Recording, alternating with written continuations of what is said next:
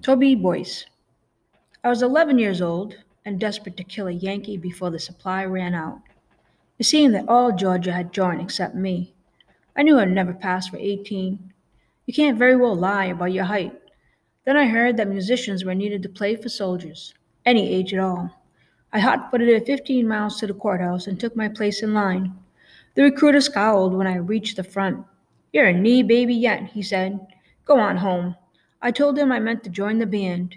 "And what would your instrument be?" he asked. My thinking hadn't traveled that far.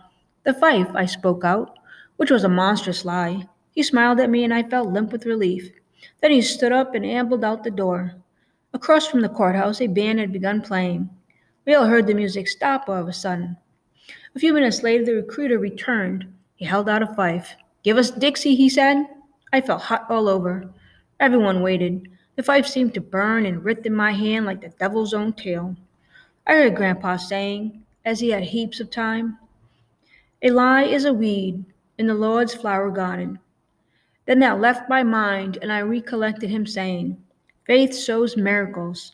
I found what seemed to be the mouth hole. "Dixie," I announced. I closed my eyes, then I commenced to blow and wag my fingers, singing out the song strong in my head. I believed it was coming from the fife as well, until I saw the faces around me. One man had his jacket over his head. The room echoed a considerable time after I'd finished playing. The recruiter's eyes opened slow as a frog's. I was surprised at his expression. "You've got spirit," he said at last, "and boldness, and pluck enough, I judge, to practice almighty hard, starting today." It was the first miracle I'd ever seen.